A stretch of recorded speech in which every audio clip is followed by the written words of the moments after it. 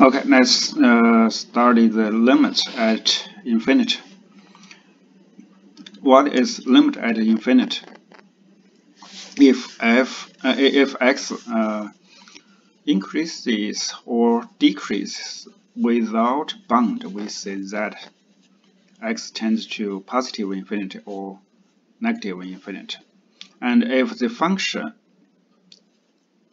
get arbitrarily close to a number as x increases without bound or decreases without bound, we say that the fx has limit L.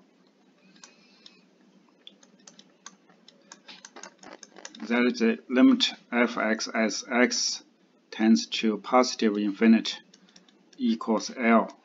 That means fx can be arbitrarily close to L as x increases without bound. Or when x get bigger and bigger and bigger, then x can be closer and closer to L. We say that the limit of fx as x tends to positive infinity is L. Similarly, we can define x tends to negative the limit of fx as x tends to negative infinity equals L. That means fx can be arbitrarily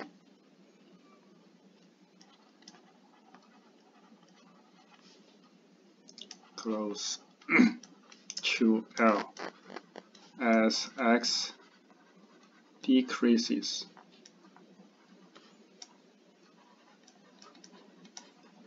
without bound. That's the definition. And intuitively, we know that when x tends to positive infinity, 1 over x is 0. And the limit x tends to negative infinity, 1 over x is 0. And by the graph of the function fx equals 1 over x is like this. When x bigger and bigger and bigger, then the fx closer and closer to x equals 0 or y equals 0. And when x gets smaller and smaller and smaller, the 1 over x is closer and closer to y equals 0. That's y equals 1 over x. And another end behavior that is for e of x, that is positive. And limit x tends to negative infinity e of x, that is 0, because e of x has this graph. It increases without bound as x get bigger and bigger. And when x smaller and smaller, the function is closer and closer to y equals 0.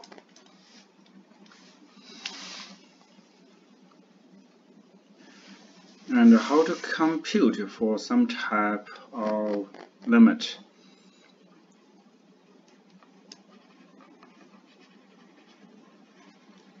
We have some method to compute the limit as x tends to positive or negative infinity. Let's use examples to show how to evaluate limit as x tends to positive or infinite, positive or negative infinite. The first example is related to the rational function. The rational function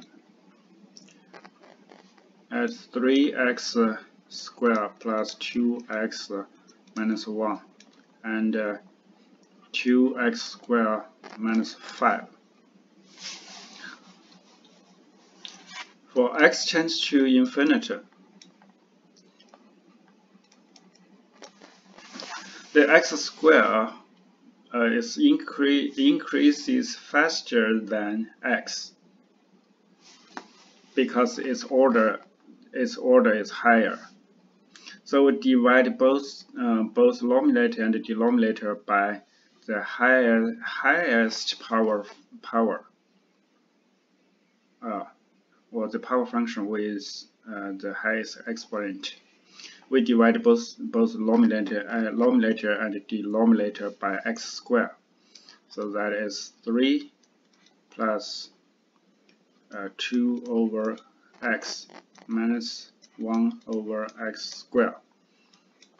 And the denominator is 2 minus 5 over x squared. Now 2 over x and 1 over x squared, 5 over x squared tends to 0. This part. So the numerator is 3, the denominator is 2.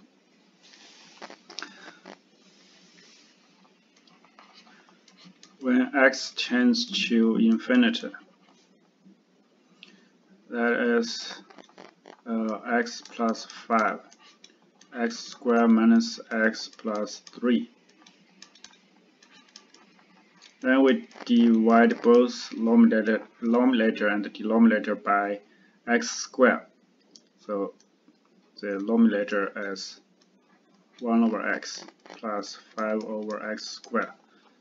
The denominator is 1 minus 1 over x plus 3 over x squared. So that is 0 because numerator tends to 0. And the third one, x tends to infinity. 6x squared minus 7 x plus 3. Then we divide both numerator and denominator by x.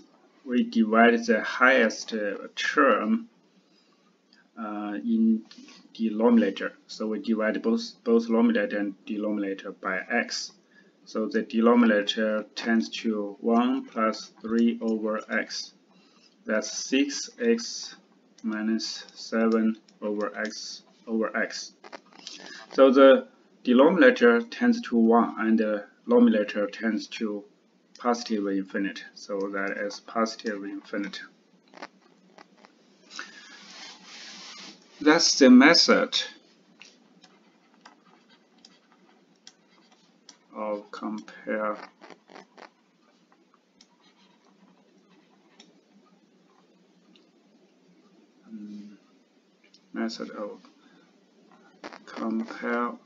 the order.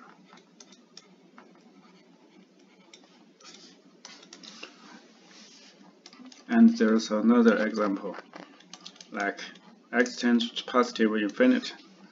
That's 2x plus 3 or 13, and 3x minus 1, that's 20.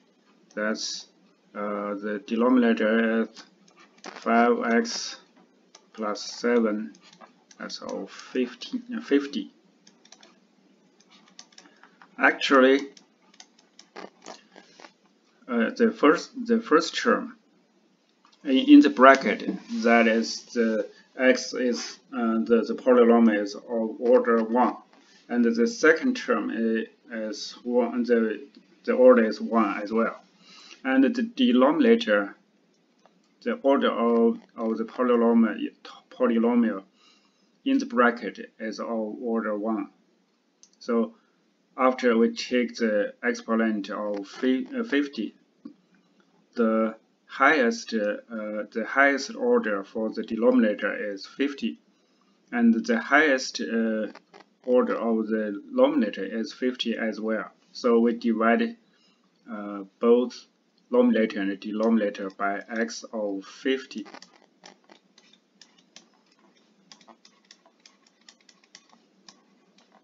By x of 50. That's 5x plus 7, 50 over x of 50.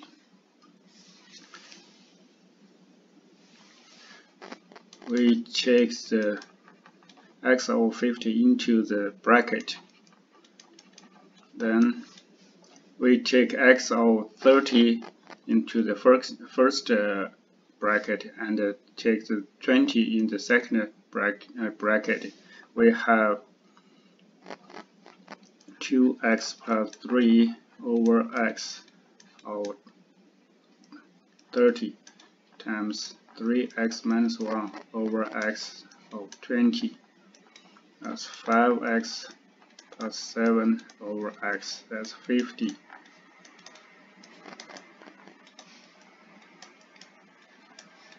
So the denominator is 2 plus 3 over x. That's 30. And 3 minus 1 over x. That's 20. That's 5 plus 7 over x of 50. So the result is 2 over 30 times 3 over 20 over 5 over 50. That's the result. The method of compare the order. The second example, that is rationalize. Another method to compare the order.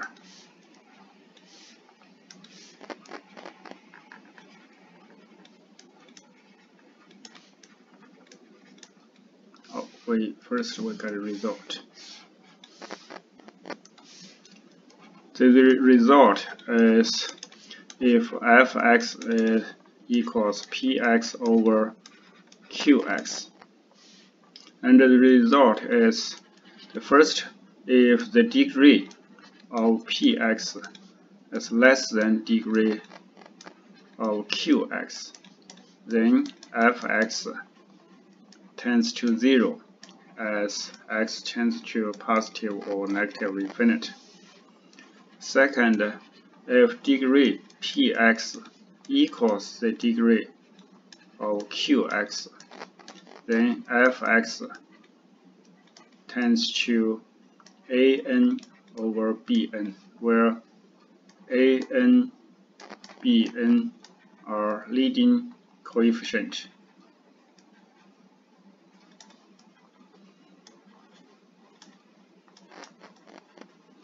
Leading coefficients of px and qx respectively.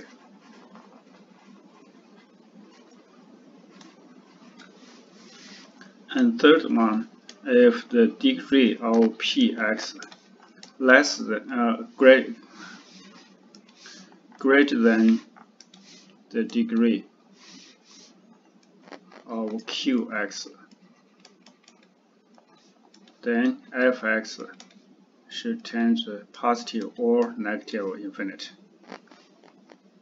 It depends on the case, depends on the expression of fx. That's the result for a rational function. But there's other functions which we can use the compare of order as well. Like there's radical sign. If x tends to positive infinite, square root 5x squared minus 2 over x plus 3. The square root, the polynomial in the square root, that it has order 2, and the radical index is 2 as well. So actually the order of the denominator is the order is 1. That is it almost x. So because the index is 2, so we take x squared out. So we left x 5 minus 2 over x squared over x plus 3. Then we take x outside the radical sign. It should be x times square root 5 minus 2 over x squared over x plus 3. Then we divide both numerator and denominator by x. We got square root 5 minus 2 over x squared, and the denominator is 1 plus 3 over x, and is square root 5. But for this type of limit, we should pay attention to the direction of x, or direction of the limit procedure. If x tends to negative infinity, 5x squared minus 2x plus 3. That's the same function. Use the same method. We take x squared out, that is 5 minus 2 over x squared, and x plus 3. But now if we want to take the x squared outside the radical sign, it should be negative x. Actually, we can write it as square root x squared times square root 5 minus 2 over x squared over x plus 3. But if we take out,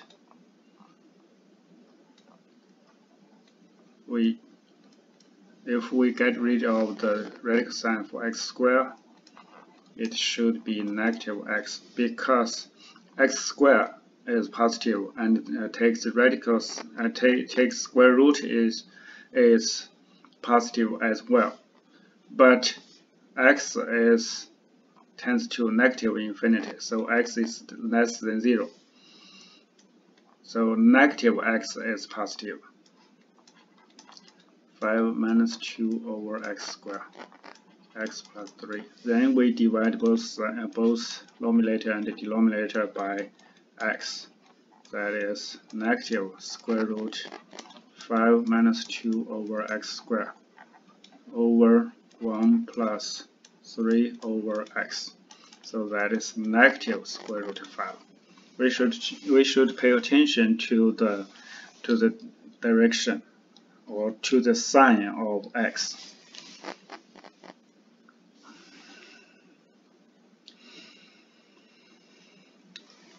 Okay, that's the second method. Actually, the same method. We'll compare our order. And the second method, that is, we should know, that is rationalize.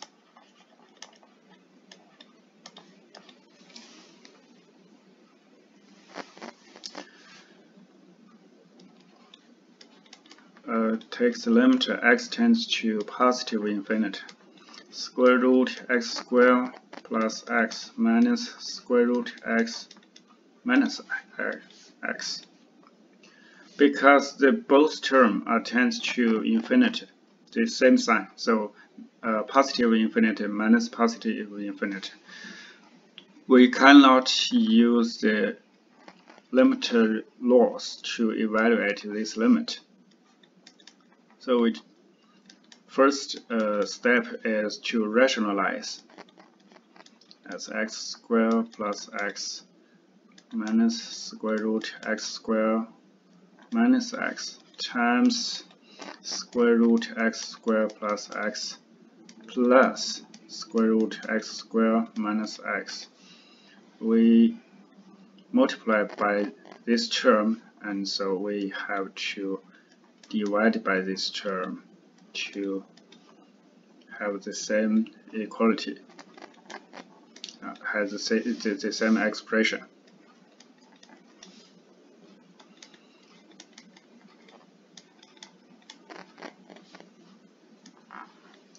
Rationalize. We use this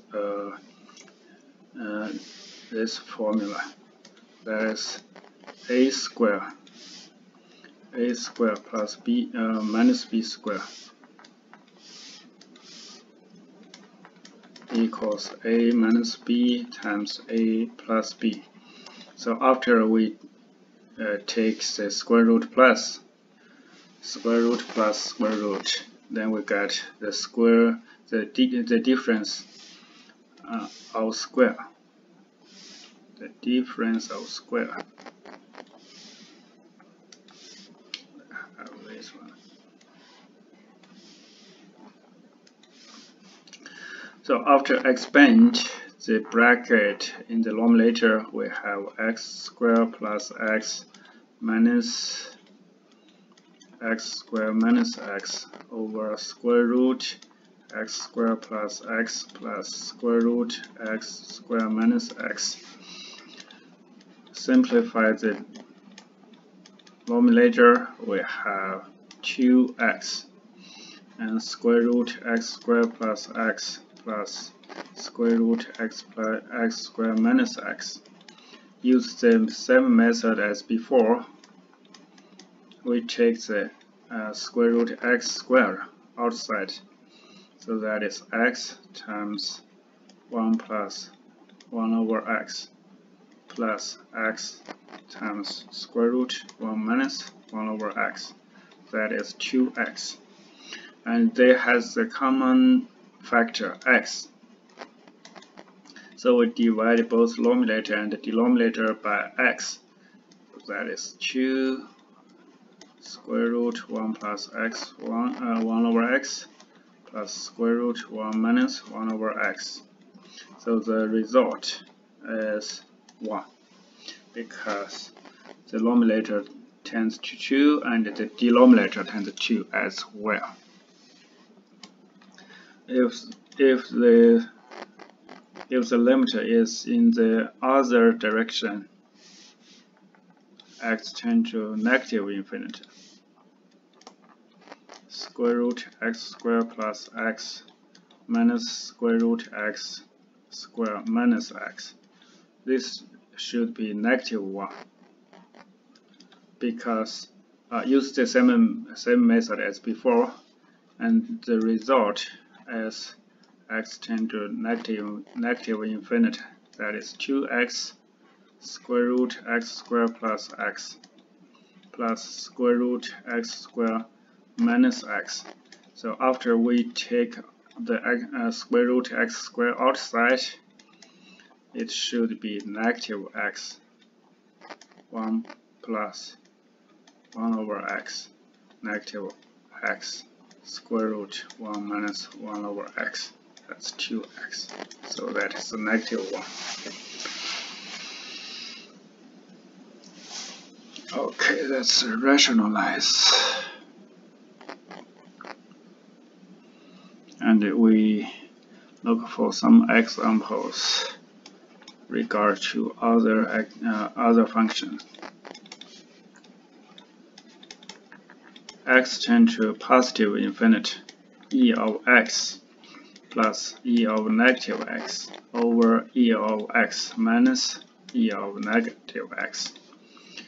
When x tends to positive infinity, e of x tends to positive infinity, but e of negative x tends to 0. So we divide both sides by e of x. So the result is 1 plus e of negative 2x, 1 minus e of negative 2x, because e of negative x divided by ex that is e the negative x times e of negative x, that e of negative 2x.